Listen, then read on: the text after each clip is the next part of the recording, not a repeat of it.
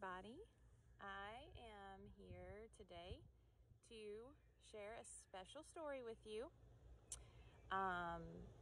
Today is Easter, so I want to say Happy Easter, Happy Resurrection Day. I was asked to do this video. It's the story of Jesus dying on the cross and the whole Easter story. So I want to share it with you, and I have a little help. These little guys right here, they're going to be helping me out. These little eggs, they're going to be helping me out. They have some surprises in them that are going to help me tell the story of Easter to you. Okay? So, here we go. The first egg we are going to look in is this blue egg. And this blue egg has something in it. And I'm going to show you what it is. You'll see that? It's a little donkey. And you're probably thinking, what in the world is there a little donkey in the Easter story for? But I'm fixing to tell you. It all started when Jesus came into Jerusalem, okay? And he rode on this, not this donkey, but he rode on a donkey into Jerusalem. He told his disciples to go and find him a donkey, and they did. They ended up finding a very young donkey. It was a baby that had never been ridden by anyone. And usually when a donkey has never been ridden by someone, they're kind of wild and they might move around, and they probably don't want anyone riding on them because they don't even understand what that's all about. But Jesus specifically asked for a young donkey, and he got one. But guess what? When Jesus sat down on that donkey, the donkey was calm, and he was not upset. He let Jesus get on his back, and he rode him into town, which was really amazing. So they rode into Jerusalem together, and when they got to Jerusalem, there was people waiting. And I'm going to show you this picture, if you can see it. There's Jesus on the donkey. See, there's people there. And those people were so happy to see Jesus. They knew exactly who he was. They knew he was the Son of God. They knew he was the King. And he came in, and they would say things like, Hosanna, and Hallelujah, praise the Lord, the King, he's coming.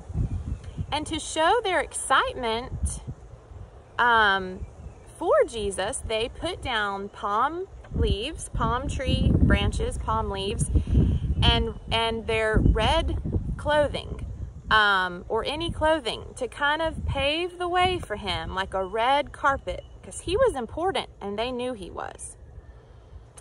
So after we learn about the donkey, we are going to the light pink egg, and we're going to see what's in it.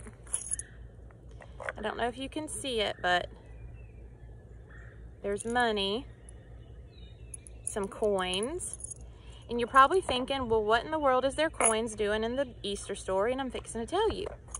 So these coins remind us of the story of a man named Judas who knew Jesus, and he was one of Jesus's disciples. He traveled with Jesus. He listened to Jesus preach.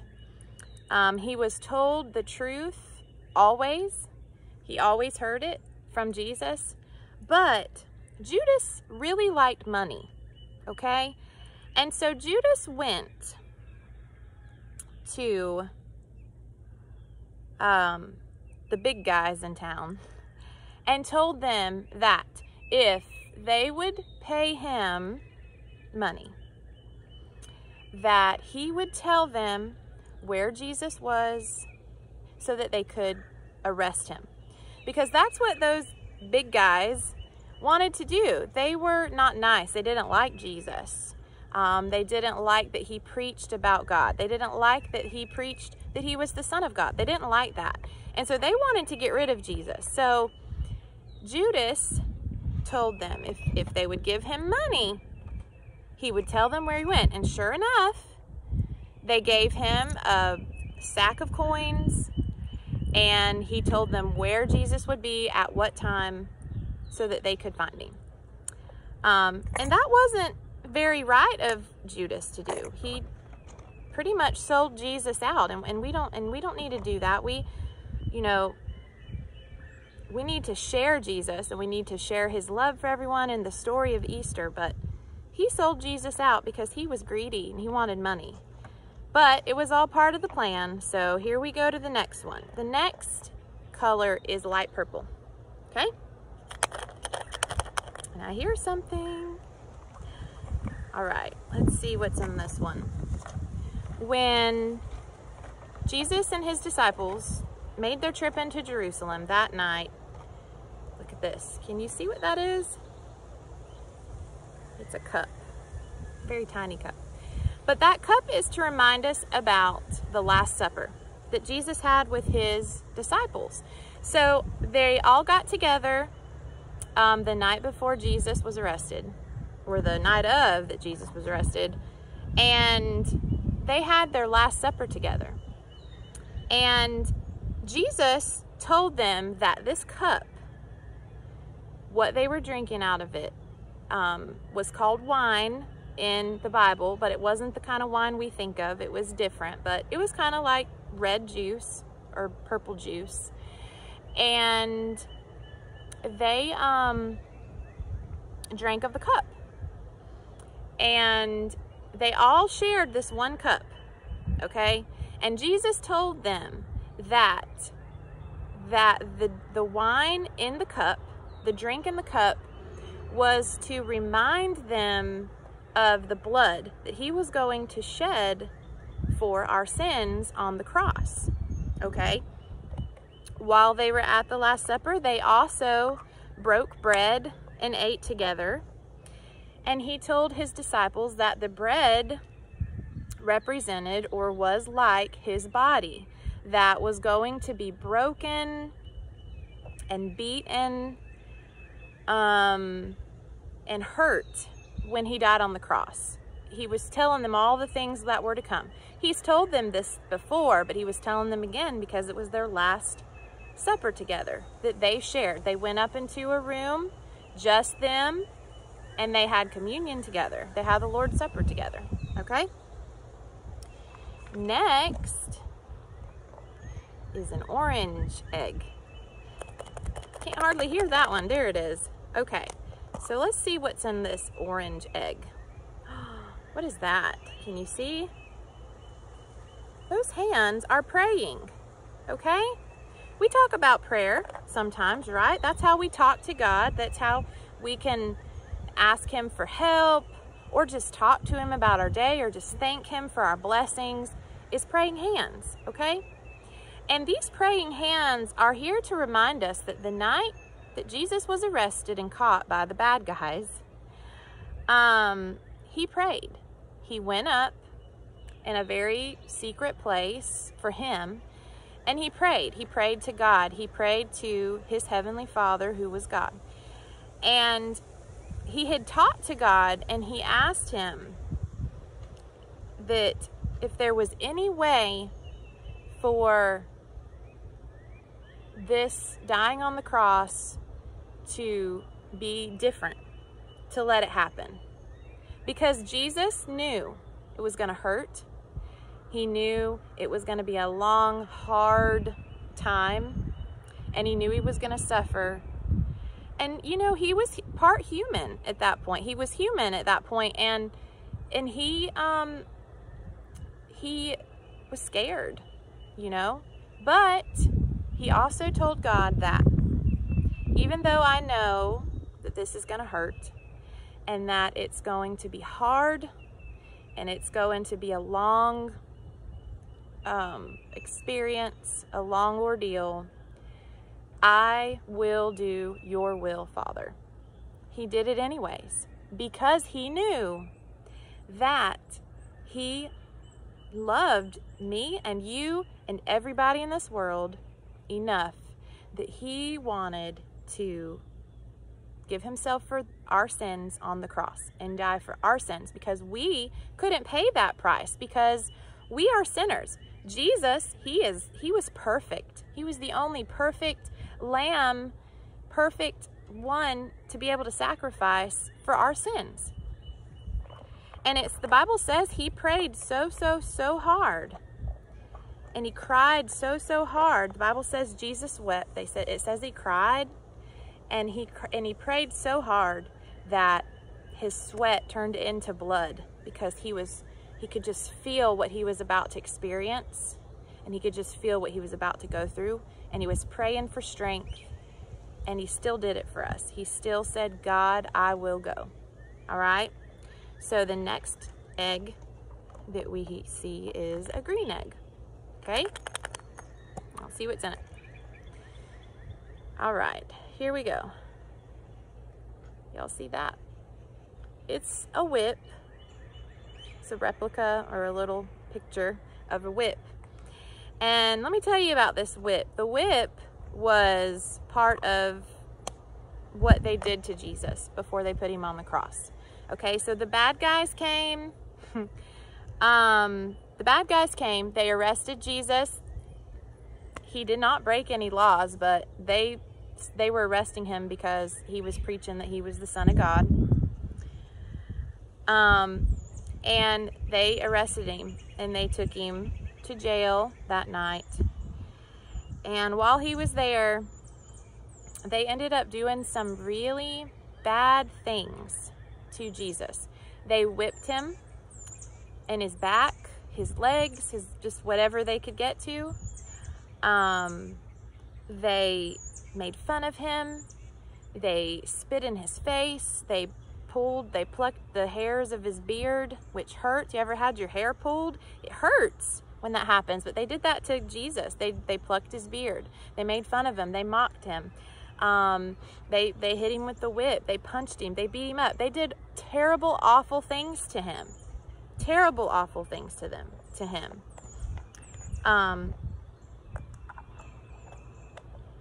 And still, Jesus never stopped them.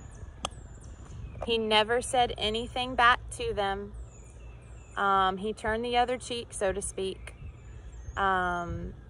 because he knew that he had to do this for us. Because if Jesus would not have done this for you and me, we would be going to hell, because we're sinners. And we do bad things. Sin is bad things that we do. And God knew he had to save us. He sent Jesus, his son, down to do it. Which Jesus was God in human form. But his name was Jesus. And so he did all of that for us still, because he loved us so much. Now the next egg that I'm going to tell you about is yellow, okay? And this is going to kind of go back a little bit in our story, but it comes next. So I'm going to show you what's in it. You can see it. See that? What is that? It's a rooster, right? So let me tell you about this rooster, okay? So back when Jesus was talking to his disciples, there was a disciple named Peter, okay? And Peter was really strong. And Jesus was talking to him. And he told Peter that, whether Peter thought it or not, that Peter would deny Jesus 3 times before the rooster crowed, okay? The rooster usually crows in the morning, right? Sometimes they crow other times a day, but usually they crow in the morning to let you know it's time to get up. And so Jesus told Peter that he would deny him 3 times. And Peter said, Jesus, no, I will not. I will never deny you. And deny means act like he didn't know Jesus. He's like, I will never act like I didn't know you, Lord. I love you. You're my Lord and Savior. You're Jesus. I would never do that to you. But guess what? Jesus knows it all. He knows everything. God knows everything. And he knew that Peter was going to deny him and act like he didn't know him. So here's what happened. Once Jesus got arrested, Peter was in the middle of all these people, and a woman looked at him and said, hey, I know you. You know that Jesus guy. You walk with him. You know it, Peter? He said, no, I don't know that man. I do not know Jesus. I don't know who you're talking about. And he quickly ran away. So there was one time that he denied Jesus, okay? He pretended like he didn't know him. And then another time, someone else saw him in the road or somewhere there in the city, and they said, hey, you're one of Jesus's disciples. I've seen you. And you know what he started doing? He started talking ugly. He started saying ugly, mean words to make people think that, how would I know that Jesus person if I'm talking like this? He was saying ugly words. And he was talking real mean. And so that was the second time that he denied or pretended that he didn't know Jesus. And then there was a third time that someone spotted him and they recognized him and they said, you're one of those people that have been with Jesus. Hey, he knows Jesus. But guess what? The third time he said, I don't know that man. I don't know any Jesus you speak of. So 3 times, and guess what happened? The rooster crowed. And Jesus told him earlier in the day, that rooster's going to crow 3 times and you're going to have denied me. And Peter said, no, Lord, I would never do that. But he did.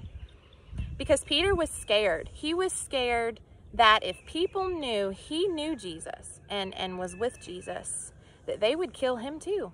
They would arrest him and hurt him and kill him. And that's why he acted like he didn't know Jesus, because he was scared. Okay? So here's the next one. It's light orange. This one might be a little hard to show you. I don't know. Can you see that? Oh, wait, we can see that good. Okay, this here is to remind us about the crown of thorns, okay? There's really sharp thorns all over that. Now, when they were doing all that mean stuff to Jesus, they also, like I told you before, they were being mean to him and they were calling him names and they were picking on him. And they ended up putting a crown of thorns on his head, because they said, if you say you're the King of Jews, then you need a crown. So they went and they got him a crown of thorns. Now, the crown of thorns is not the kind of crown you want. A crown of thorns is something that will hurt. Have you ever touched a thorn, maybe on a bush, or stepped on a sticky bush outside in the yard? That's what kind of like a thorn is. And this crown was full of thorns. And they took the crown of thorns and they put it on Jesus's head and they pushed it down with a pole. And those thorns just dug into Jesus's head and his skin, and they made him bleed. So remember, I said they whipped him, they punched him, they beat him, they hurt him, they laughed at him, they spit on him, they plucked his beard, and they also put this crown of thorns on him to make fun of him being the King of Jews, which they didn't believe he was, but he is. And it hurt. It hurt him. This crown of thorns hurt him. And I forgot to show you all the pictures of the rest, but there's a picture of it right there. So they put a crown of thorns on Jesus's head.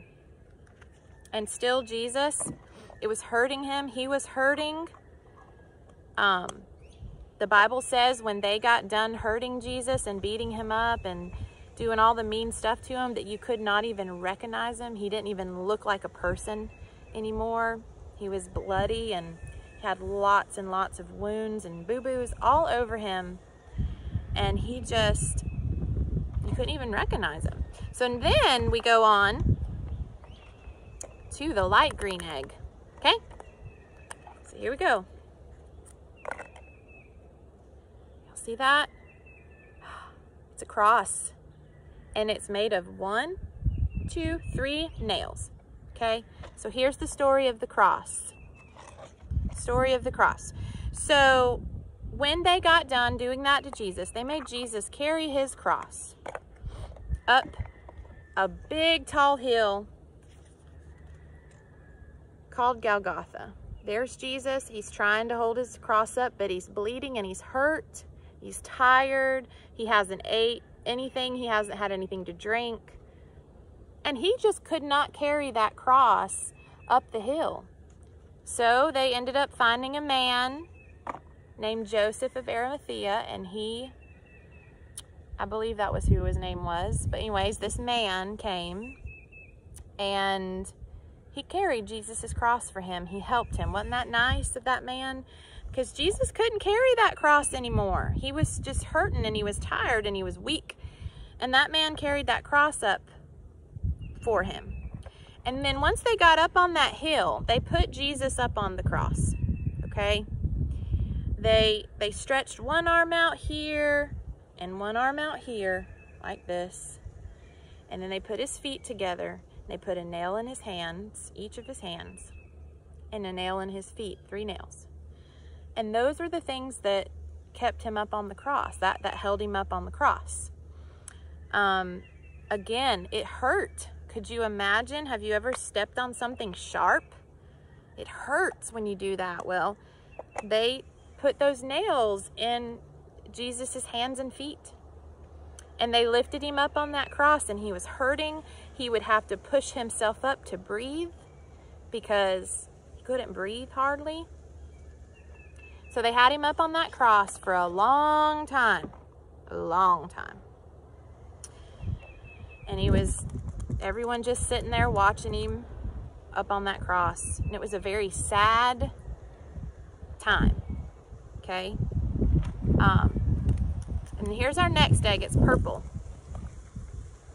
And I'm going to show you what's in it. You can see it. It's the shape of a spear. Okay? It's got a sharp end on it, like a spear would. So when Jesus was on the cross and he got done dying on the cross after all the pain he went through, the soldiers were fixing to take him down off of the cross. Now, usually what they would do is any bad guys or thieves that they would put on the cross. Usually that's where thieves and people who stole things, murdered, that was their punishment, was the cross. Jesus never did any of that stuff, but they just didn't like Jesus. They didn't like what he preached, even though he preached the truth. Usually they would break the people's legs on the cross before they would bring him down. Well, they did not do that to Jesus. And in the Bible, back a little ways, it actually said he will not be any broken bones on him, and he didn't. But instead they took that spear and they wanted to make sure that Jesus was really dead, because Jesus had told the people for a long time that he was going to die on the cross, and in 3 days something was going to happen and he was going to come back to life. And the soldiers, the Roman soldiers, wanted to make sure that didn't happen. So they were going to make sure that Jesus was dead as he could be. And they took the spear, and it was very sad. They put it in his side. Poor Jesus had bled so much that there was nothing left in him but water. It was very bad. And I know it's kind of gross to talk about all this stuff, but I think it's important that we all know the truth of what Jesus did for us on the cross, because that should have been us, but he took our place. So after Jesus was taken down off the cross, he was dead, and they took him down, and this is our next egg to help with the story. It's a light blue egg. I'm going to show you what's inside of it. It's just a white cloth, okay? See it? And the white cloth is there to remind us that when Jesus was taken down off the cross, they wrapped his body in white linen, a white cloth, and they put him in a grave, okay? So that's what the white cloth reminds us of. There was also another man that Jesus didn't have anything. He didn't have a home or a car. They didn't have cars back in the Bible. He didn't have anything much. And he didn't have a place to be buried. Some people would look at him as maybe like a homeless person, like we would look at a homeless person these days. He had no home. He never had a house. But there was a man named Joseph. There was lots of Josephs in the Bible. That was actually Jesus's earthly dad, was Joseph. But anyways, that's another story. He let him borrow the grave that he had. So they wrapped Jesus's body and they put him in the grave. And we're almost done, so hang out with me. I know it's been a while. Here's our next egg. Ooh, you might like this one. You see that? It's a rock. It's a little stone. Smooth. I love throwing stones in like the creek or the pond. There's a pond behind me. We like throwing sticks in it. And that stone is there to remind us about Jesus's grave, okay? So here's the stone, all right? So they took Jesus, they put him in the tomb, and they rolled a stone over the tomb, okay? And I'm gonna show you a picture of it so you kind of see it. All right, now there's something special on this picture. They rolled that stone in front of the grave, in front of the tomb that Jesus was laid in, okay? And Jesus was in there all night. And then suddenly, at one point, these women came to visit his grave, and they came to his tomb. But guess what? You see that? The stone was rolled away. This is the best part. The stone was rolled away, and there was an angel on top of the stone. See him right there? And the Roman soldiers fainted. They didn't know what to think. And the angel told the ladies saw the angel and they were kind of scared. They were like, oh my goodness, what is that? What is that being on there? And it was an angel. And you know what the angel said? He said, don't be afraid. Don't be afraid. Jesus has risen. And they said, Jesus has risen? And guess what? This is the last egg, okay? This is the best part. Do you see that? Nothing's in there because Jesus was not in the grave anymore. It was empty. His body was not there anymore because guess what? He rose again. He was alive. And that is why we celebrate Easter. It's the Easter story because Jesus died on the cross. He went through all that pain and that suffering for you and for me, for everybody. And he's alive because he told us in the Bible that he was going to come back from the dead. He was going to overcome death, the grave, all of it, sin. And 3 days later, that's what happened. He rose again. He rose again. He was not there anymore. So that is awesome news because that's why you can trust that Jesus is in heaven, preparing a place for you to live one day with him. He went back to heaven to do that. And he's real. And he hears every prayer you pray. And he's real. He creates miracles every day. He blesses us every day. He is alive. Okay? And he did all of that for you and me so that one day we can accept him as our Savior, believe that he was God's son, only son, and God sent him down to this earth. Jesus was God's only son. He was perfect. He died on the cross for you and me because we couldn't do it. We couldn't die for our sins. We couldn't die for the bad things that we do because we're not perfect. But Jesus, he's perfect. He was perfect. And he was the greatest, most magnificent sacrifice because he was perfect, and he took all of our bad things and he forgave us of them.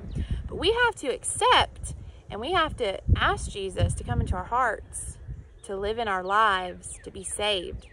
And when we believe in him and believe that he died on the cross for us because we couldn't do it, because we're not perfect and he is, that's when you get saved, and you will go to heaven one day when it's time to go home. When we die, we're going to go to heaven one day if we have Jesus in our heart. Okay? So I know it was a little long. I hope that you enjoyed the video. I love resurrection eggs. It's going to look backwards, but there it is. I had fun doing them with you. And I hope you have a happy Easter and a happy Resurrection Day. And who knows, maybe I'll see you again soon, okay? I love y'all. Have a great day. Bye.